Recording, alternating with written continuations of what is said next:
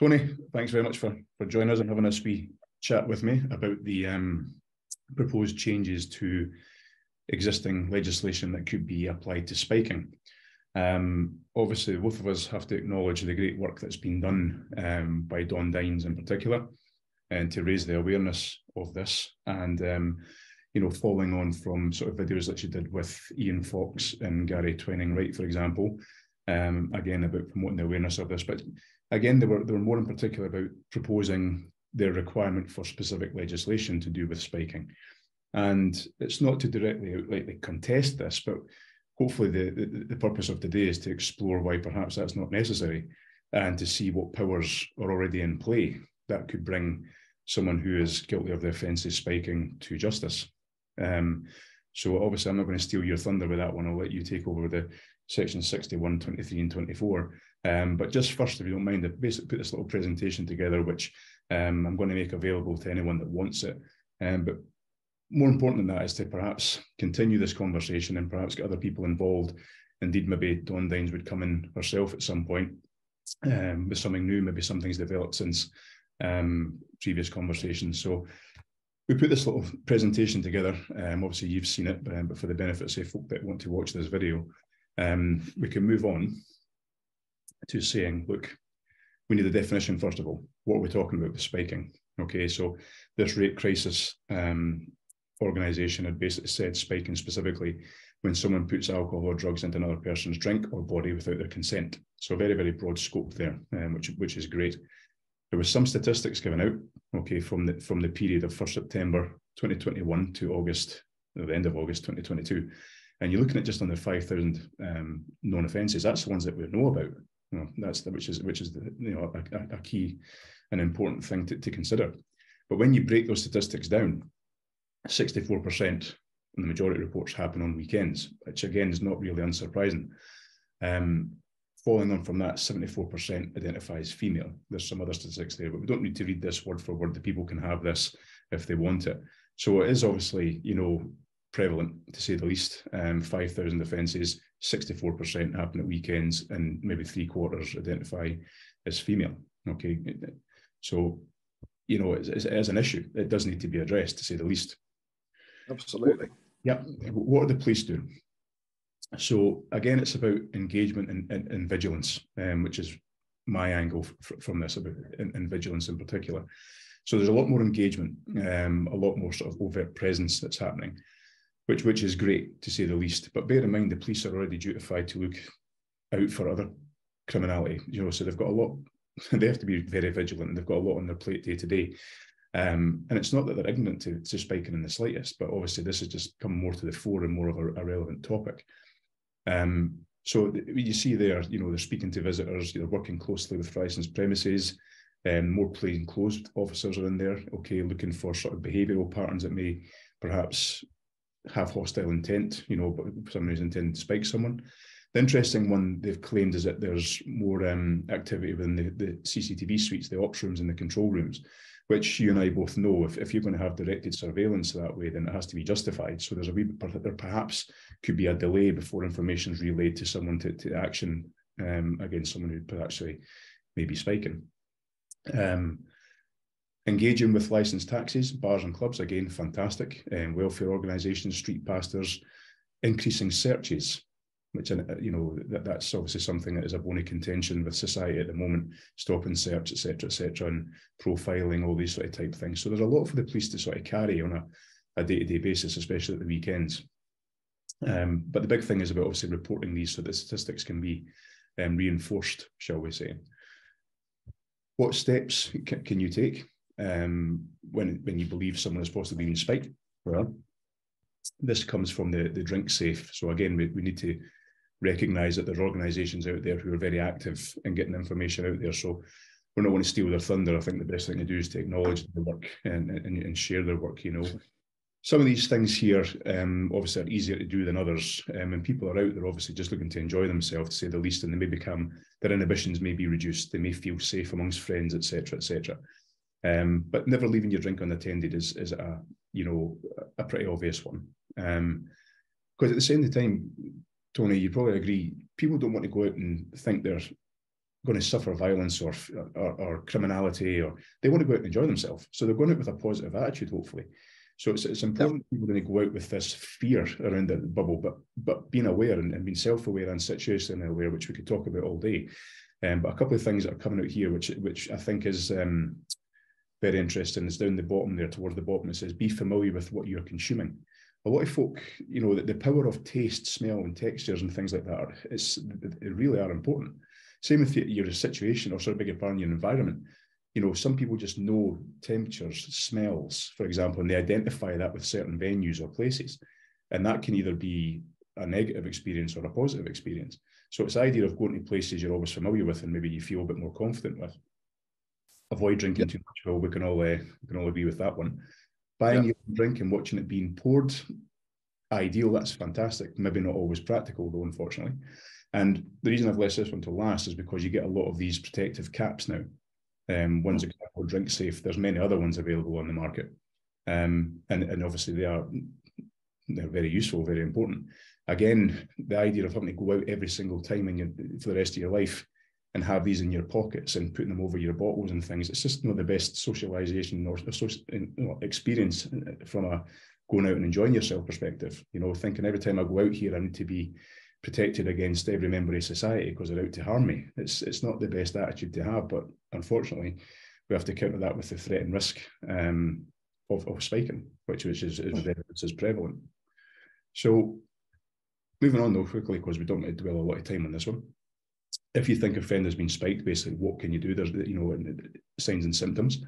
These are not exhaustive, and this comes from the Drink Aware organisation, so to acknowledge that with them. Lowered inhibitions, loss of balance, feeling sleepy, so on and so forth. Again, it's that communication and acting quickly. That's what this really comes down to. If you're acting on that honestly held belief, I don't think anyone's going to criticise you for it, to say the least. Looking out for your mucker, shall we say, or looking out for the person you're out with, looking after each other. These things are invaluable, to say the least. But again, reporting things quickly and acting on things rather than just letting them sort of go on and perhaps progressively get worse. This was obviously all this stuff comes from the NPCCC, and on the 29th of December 2022, the release, they basically said advice on what you do if you think you've been spiked yourself. So there are these organisations around, okay, obviously call 999 or 101 to report to the police because they want to know, to say the least, okay, and they want to support you. You can just phone 111, but we also have that ability to report it more anonymously through the SARCs, okay, the Sexual Assault Referral Centres.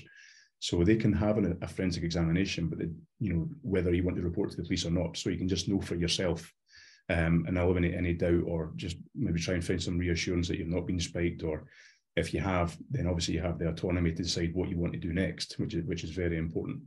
So again, these organisations are down there. So your guy here, moving more towards you now, Tony, your guy Richard Graham, an MP who is petitioning for spiking to become a criminal offence on its own right. And the point of this video today is to basically explore the powers that are already in play, as I said. It raises the question, has populism trumped proper legislative purpose? Okay, and I know you're going to move on to other examples of law that have basically come into play based on sort of populism, shall we say. I have to acknowledge the contribution made here from the Mountford Chambers, because they put a little bit out there on this on the 29th of June there, and there was just last year. So the guy here, let's move over, is from Chambers, your Mark Watson, and he had basically mentioned that there has been proposed changes or agreed, there is going to be a review on this police crime sentencing and courts bill. And it was given royal assent on the 28th of April to basically review specifically under the Sexual Offences Act, which basically, narrows things a bit here, which I know you're going to talk about. Why did they specifically pick that act, to say the least, okay, when the sections 23 and 24 are perhaps more broad spectrum to give you the powers to act on this? So the review is expected to last a year, but we're expecting it any time now, especially with the popularity of this topic, shall we say, and bringing us to the fore. I dare say there will be pressures to get something out there. But your other guy, Jason Harwin, who I now believe is working directly with Don Dines, I think he's now left the force. He has basically been quoted as saying, my personal view is that we need a separate offence for it because it highlights the importance of this crime. And secondly, for me, importantly, it shows the importance that we see in terms of we need to do everything we can to stop it in the first place. But my question, with all due respect, is, does the raising of or bringing in new legislation automatically make people more vigilant? Because we still have the requirement for gathering evidence, which I believe obviously something you're going to talk about anyway.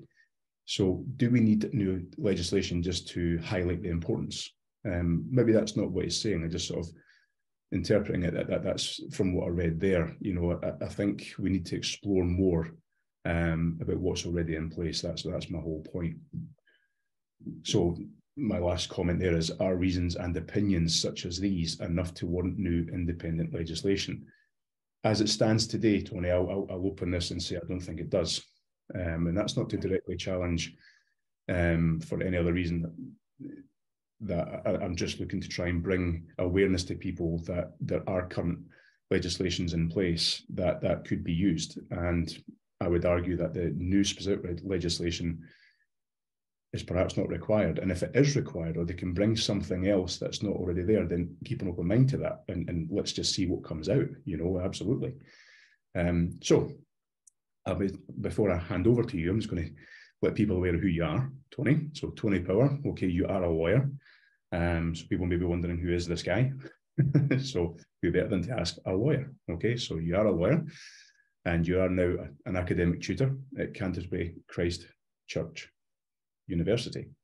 And I think you've been there some time now, haven't you? Involved with quite a few projects. Yeah, I've done my law degree here. Graduated in 2019 as a mature student.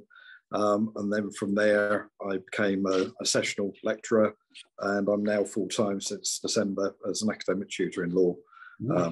So I have teaching responsibilities, you know, including criminal law as well. Absolutely, but you've got a bit more than that, Tony. And you've been a bit conservative with this, because I see you up here. But you are former frontline police, and you are also a former care sector worker. Would that be correct?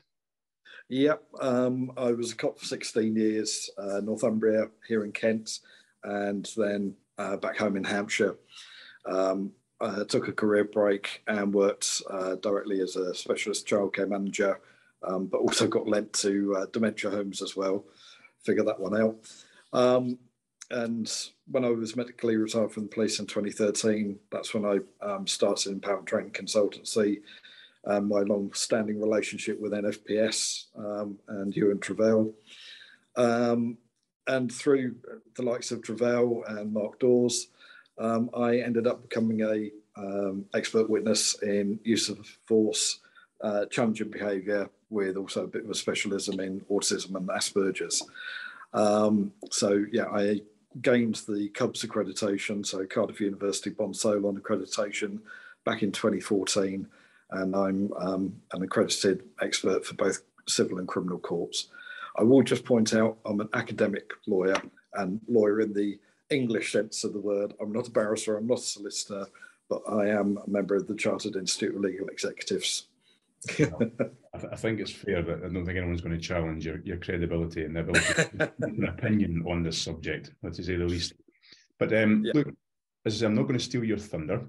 This is all your stuff here. And if you just want me to tell me to go on to the next slide, I shall do so. But I'll hand over to you, because I know section 24 is not shown there. That's in the next slide. But Tony, just basically to open the question straight to it, is what, in your opinion, is already in play that is suitable and sufficient to bring a potential person who would be guilty of the offence of spiking to justice? Okay. And yeah, please share your comments on it. Yeah, by all means. So I will just reiterate what you said earlier, Rab. This is in no way going against the work that Dawn has done and the drive for spiking to be made illegal. My point is that it is already illegal when we look at standing law, and we do fully support Dawn in her work. But my fear is that the government will leap on this and create an offence or a piece of legislation that satisfies populism. I'll come on to that in a little bit. Sure. Looking at the standing law that we have, as it says there, arguably the offence is already there. So we look at Section 61 of the Sexual Offences Act 2003. And to read it, a person commits an offence if he or she intentionally administers a substance to cause or to cause substance be taken by person B. Person B does not consent, and person A intends to overpower the person in order to engage in sexual activity with person B. So that's looking at it from the sexual offences aspect. Now, you did point out something quite interesting earlier. With Mark Watson, he refers to a government review of spiking under the Sexual Offences Act. Now, the problem with Section 61 is, yes, it covers a particular area, but it looks like there's a gap in legislation because it's purely down to sexual intent. Yeah. I know from my time as frontline cop, I've dealt with spiking, and it is awful. It's horrible. And people who engage in it really do deserve everything that they get. It's the coward's way of doing stuff. But in fact, there is no gap in the legislation because we come on then to what the Victorians came up with. So if you're thinking spiking's new, probably it's not. Or in its current form, yes, but in other ways, administering something that's noxious goes back to the Victorians. So we have Section 23 of the Offences Against Persons Act. A lot of people think that the Offences Against Persons Act is a new piece of legislation. It's not. It's from 1861. Now, the Victorian legislators wrote that it's an offence to unlawfully and maliciously administer or to cause to be administered or to be taken by another person any poison or other destructive or noxious thing so as to thereby endanger their life or cause grievous bodily harm. So people may think that's quite an extreme view, but when you look at the stuff that is being injected into people or being dropped into their drinks, some of the powders, pills, etc., that are placed into drinks, people are allergic to them. So we're looking at grievous bodily harm anyway because of something like anaphylaxis or other reaction to the drug that they've been given. Also, some of the drugs that are given, the people that administer them really don't know what they're giving. So they may be a go-between between the person who's trying to sort of push the drugs or whatever. So if we're looking at serious organised crime, and some of these things, if you mix them immediately with alcohol, it increases their potency, etc., etc., etc. So again, people may argue that Section 23 is limited. So if you go on to the next slide, Rab, we have Section 24 of the Act, and it makes it an offence to do exactly the same, but the intent is amended to injure, annoy, or aggrieve the other person. Yep. Now, this is significant as we don't need the consequential harm or endangerment as per Section 23. So despite the sort of change in the sort of grievous bodily harm to annoy, aggrieve, or injure, we are still looking at two significant parts of legislation that hold quite a significant sentence as well. Okay, they are indictable offences. So therefore, we already have standing legislation. And so technically spiking comes under those definitions. So we actually have a complete offence. So like you, Rab, I find it difficult for Suella Braverman to start saying she's introducing new legislation to deal with an offence that there's already legislation to deal with. Mm-hmm. And the only reason I can think of for this being pushed, now the MP who is put it through as a private bill, yes, he may have very good intent, but for the government to then take it up, I'm worried that this is populism. Now, populism trumping legislative purpose has happened many times in history. We look at Harper's Law and the Assault on Emergency Workers Act.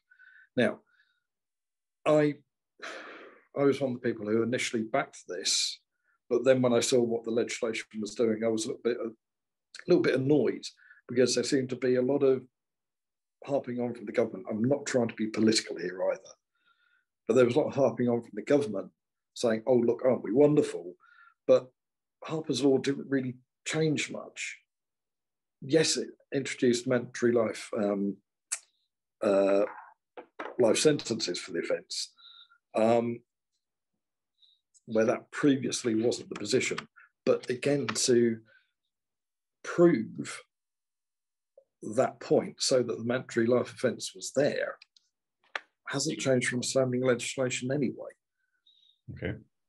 Now, one of the other things is when you create legislation like this on top of standing legislation, it causes confusion. And the fear is then that the legislation isn't necessarily robust enough. So if you go on to the next slide, I point out a couple of things there. When you have legislation on top of legislation, because they're not talking about repealing anything from the Offences Against Persons Act. So therefore, we have legislation on legislation. You start doing that, and we end up in a situation where we have to wait for case laws for clarity.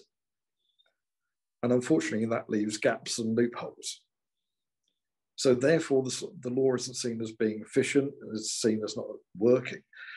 And that, by rote, will then harm the ethical drive of what the campaigners are originally going for. And it seems to shift the focus from the drive of what is being sought by the likes of Dawn to the government, no, either positive or negatively. I mentioned about populism before. It's not a new thing. As I mentioned there, the Magna Carta was a populist move by King John. You look at the time of Margaret Thatcher, some of the laws that were brought in during that time were populist to the supporters of the Tory government. Other laws have been released where it is a popular thing to do because, oh, look, aren't we great? We're doing something about it. But legislating in this way is actually inherently dangerous.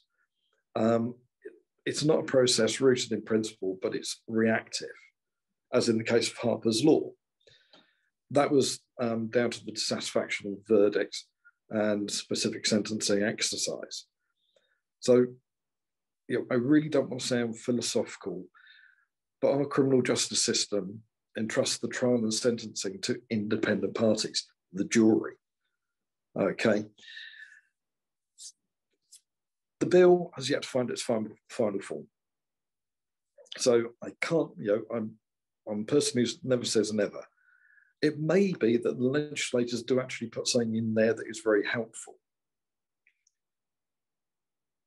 But from my experience of being a cop on the streets and dealing with stuff like this, I can't see what else can be done. Being quite hard here, if you go on to the next slide, whenever we look at any criminal offence, we must have evidence. So to secure a prosecution, you've got to have, for example, say spiking. Has the act been witnessed? A lot of the time, it hasn't. Is there forensic evidence? Well, if they've ingested a drug, you're not going to get any fingerprints, or it's been in liquid anyway. Very rarely they will touch the drinking vessel. So forensically, the evidence is very difficult. So we turn to CCTV, and as you were saying earlier, there are bits of legislation around that as to what CCTV can be used, how it is seized, etc. So CCTV is a latter part. So unless there's someone sat there watching it, we lose evidence there as well. Please, please, please don't take this as evidence as blaming any of the victims. They really, truly are the innocent ones here. One of my colleagues one time, we went into a nightclub that thankfully is no longer there here in Kent. I came out and there was a needle stuck in my body armour. They also tried it on my colleague. They missed the body armour and hit him. He collapsed. He was very, very ill for a very long time. So, I do understand that, it is not the victim's fault in any way, shape or form. But the issue of evidence will remain the same, whether we stick with the legislation we have or whether spiking is an offence on its own. Sadly, that is the cold hard facts of any criminal investigation. So, pretty much in summary, we have standing law. I understand the ethical drive and the reason behind the push from the likes of Dawn to have spiking recognised. But my issue is it may actually, in my opinion, do harm to the drive of this and the whole reason, the rationale behind it, by turning it into a separate piece of legislation. I've seen, through case law and teaching this stuff, that when you have a new piece of legislation just sat on top of standing legislation, as I mentioned earlier, it creates loopholes, it creates gaps, it creates confusion. And all you get is the government going, thank you very much, we've done this, aren't we wonderful? Whereas the actual crime is still going on and nothing really changes. So I don't, personally, from my point of view, I don't think new legislation is going to actually raise the awareness sufficiently enough. Unfortunately, with populist moves previously, there's a flash in the pan and then it dies away because the government move on to something else. This, it is something horrible. It does need to be dealt with. And I think it's more about training and awareness. Rab, what are your thoughts on that? I think you hit the nail on the head there from my perspective. I think there's no substitute for training and awareness, or training in awareness, behavioural analysis being one of them, for example, especially by, bar staff and, of course, right up to the police itself or anybody that's dealing with the nighttime economy in particular. So, but what type of training is a conversation out with the scope of today's chat? But I think no matter what we try and propose today, I think, especially in terms of gathering evidence and, how do you take custody of that evidence, the continuity of evidence or the integrity of the evidence, all that would start from vigilance and catching it as it happened, real time. Yeah. And it's interesting you're saying certain things. You go back to the 1861 Act. Is it cold? Is it too old, etc.? I don't know what advantages there are going to be of, as you say, compounding legislation and possibly creating sort of loopholes that would perhaps fail on a technical basis in a court of law.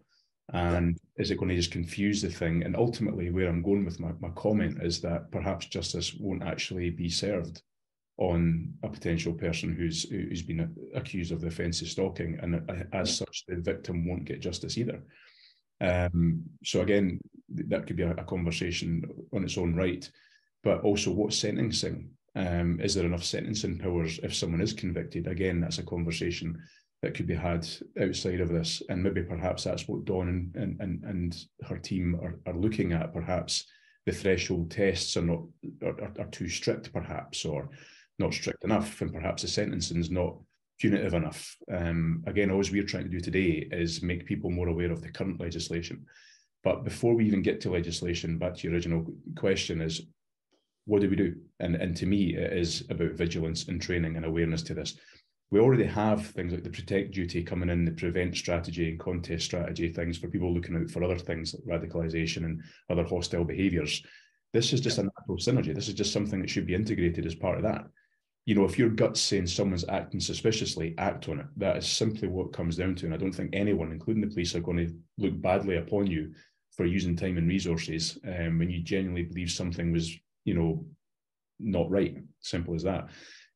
one of the terminologies we use is absence of the normal and presence of the abnormal.